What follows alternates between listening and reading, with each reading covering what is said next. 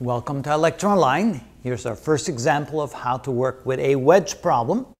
Here we're driving a wedge underneath this large object, trying to push it upward. The large object has weight W, and we're applying a force F. Notice that the angle of the wedge here is 8 degrees relative to the horizontal.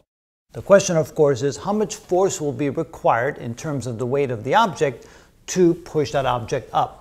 Also realizing that the coefficient of static friction between the object and the walls that hem it in here is equal to 0.35.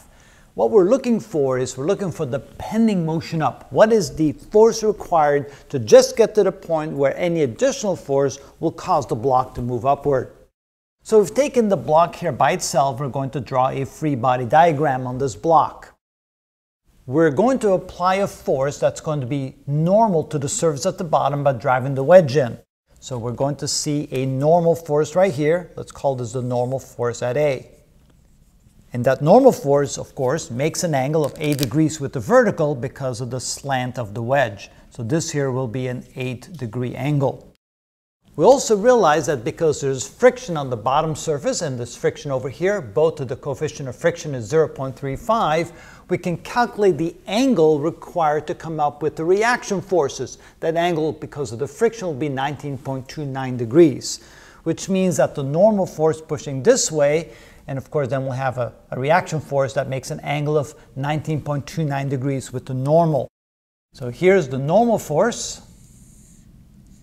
Let's call this reaction force 1, and that is going to make an angle of 19.29 degrees with the horizontal. So we'll call that angle phi, and that's equal to 19.29 degrees. And of course, the reaction force at the bottom here will also be 19.29 degrees relative to the normal. So that would be this angle right here. Let me use this color. Too many pens in my hand. So we'll have a reactionary force here. Let's call that R2. And that will also be here an angle phi, which is equal to 19.29 degrees. And of course, we have to add both of those angles together to find the direction of R2. And then we still have the weight of the block pushing downward. That'll be the weight, which allows us now to sign up the three, or make a diagram of the three forces involved.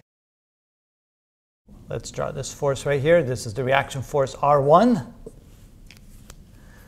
And we have the force, the weight force right here. Let's call this the weight W. And then we have the reaction force R2. Like this. So that shows us the sum of the forces acting on this object right here, just at the pending motion situation, just enough force applied so that the block is ready to start moving up. And of course, the sum of all the forces will add up to 0. Now we need to find the angles associated with these. Well, notice that if we draw a horizontal like this, we have this angle between R2 and the vertical, which will be a total of 27.29 degrees. So this angle right here is 27.29 degrees. This angle right here can be found by taking the right angle, 90 degrees, and add to that the angle relative to the horizontal right here, which is 19.29 degrees, which means that this angle adds up to 109.29 degrees.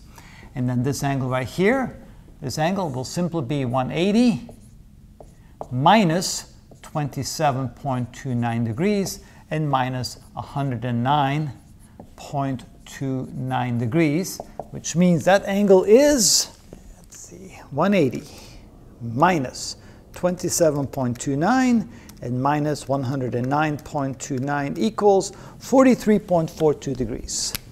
43.42 degrees. All right, what are we trying to do? Well, ultimately, we're trying to find this force, but notice in this triangle, F doesn't even appear. That'll come in the second part of the problem. What we need to do first is find R1 and R2 in terms of the weight of the object, and we can do that here using the law of sines. We can say that W, the weight of the block, divided by the sine of the angle directly opposite to this force, which is this angle right here, divided by the sine of 43.42 degrees is equal to R1 divided by the sine of the angle directly across it, which would be 27.29 degrees, which is equal to R2. Where am I? R2 right here, divided by the angle directly across, which is a sine of 109.29 degrees. That allows us to find both the magnitude of R1 and R2, which are the reactionary forces on the block. So we can say that R1 is equal to the weight times the ratio of the sine of 27.29 degrees divided by the sine of 43.42 degrees. And the magnitude of R2 is going to be equal to the weight of the block times the ratio of the sine of 109.29 degrees divided by the sine of 43.42 degrees. All right. So 27.29, take the sine of that, and divide by 43.42, take the sine of that, equals, that means that R1 is equal to 0.667 times the weight of the object, and R2, take 109.29, take the sine of that, divided by 43.42, take the sine of that, equals, and R2 has a magnitude of 1.373 times the weight of the block. So once we have those two forces, we're now able to draw a free body diagram for the wedge, and then finally find the force required to be just at the moment of moving the block upward. But that's how we start the problem. Now we'll go to part 2 to show you how to find the final force required. And that's how it's done.